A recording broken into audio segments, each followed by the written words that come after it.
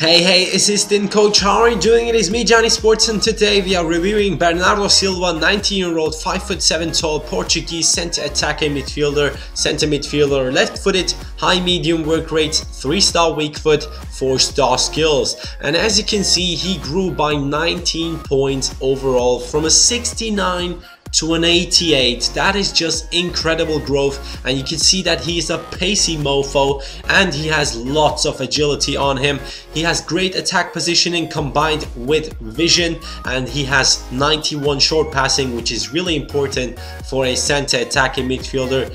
And you can see that he has 81 long shots, but it felt much better. I really have to show you that later on in the clips. But overall, I was so excited to play with this guy. He has 98 curve, finesse shots galore, and I was really happy to be able to play him in the center midfield and center attacking midfield, but I would definitely recommend playing him in the center attacking midfield position since he is not that good defensively. Let's get to the review gameplay.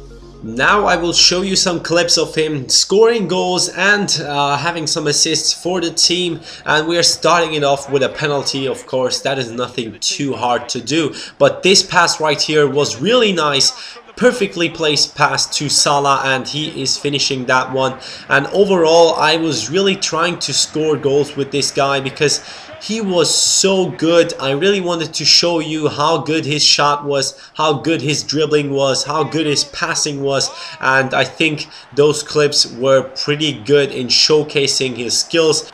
This one was a really nice long shot from him, and I was just pacing through the defense every single time, and I could not believe how fast he was. He doesn't have something like 99 acceleration or something. It is something around 90, but I mean, his reactions and his agility is just amazing, and I was so happy to see that. The reason why is the only really agile player I've reviewed until now in the center attacking midfield position was probably Bernard, and he had 5-star skills, was about the same size as Bernardo Silva, but this clip right here showcases how many skills he could do. His agility and reaction time is just out of this world. If I would have scored that one, that should have been a montage on its own. That was against world class, and I could not believe how fast he got past those players. But getting back to the center attacking midfield position,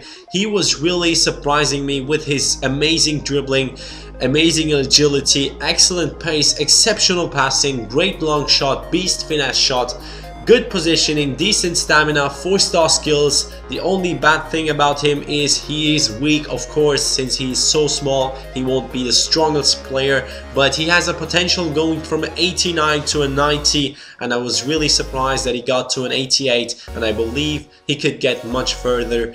And I would definitely say that he is kinda like Bernard.